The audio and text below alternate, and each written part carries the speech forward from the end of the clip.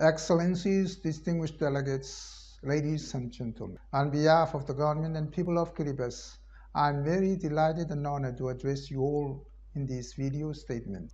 Let me greet you warmly and in His holy name, Maamau. The fact that we have delegations joining the 77th session of ESCAP in person and virtually clearly demonstrates the challenges posed by the COVID-19 pandemic and our resolve to persevere and build back better from crisis through regional cooperation.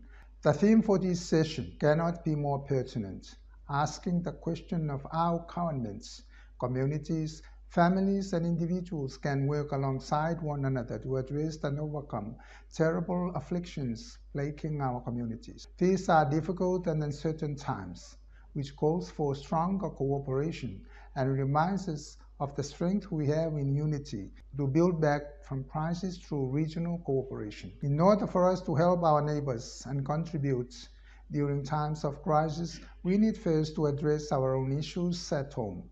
One of the most prominent issues is the adverse effects of climate change on our daily lives. I am thankful for the support we continue to receive from our partners, which have assisted us in our tireless work to build resilience against climate change impacts and relieve pressure on our scarce and limited financial resources.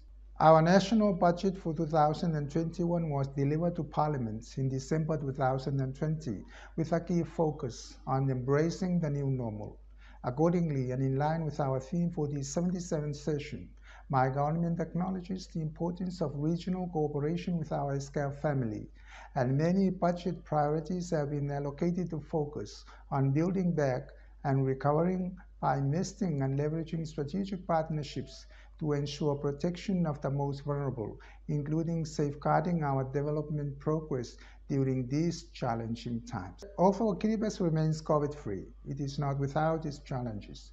Since the closure of our borders in March 2020, countless of Kiribati nationals have been effectively stranded in foreign countries. Until October 2020, we have been unable to repatriate our stranded nationals due to limited resources to establish proper quarantine centers. But since then, and with the support of our partners, we have successfully managed to upgrade and utilize some of our pre-existing buildings deemed appropriate for quarantine measures and begun the repatriation process. And I'm pleased to share that more than 70% have been safely reunited with their families. I wish to reiterate our continued trust in our ESCAP family to lead our region to a more prosperous and sustainable future.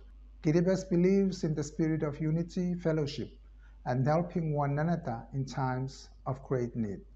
We are always ready to offer and contribute however little or insignificant it may be. I wish to conclude my remarks by bestowing upon us all the Kiribati traditional blessings of the Maori, the Roi, or the Tabemo, which means health, peace, and prosperity.